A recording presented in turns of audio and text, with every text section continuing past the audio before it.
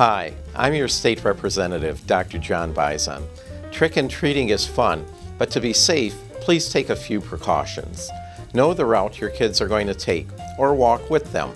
Older kids especially love it when mom or dad tag along, right? Make sure kids carry fresh batteries with them. Let's be honest, chances are flashlights with old batteries will die as soon as your kid gets to the next street. Give them a clear start and end time so that you know when to expect them home. And of course, check your kids' candy. And that means you check, not try each one. I'm Dr. John Bizon. Have a safe and happy Halloween.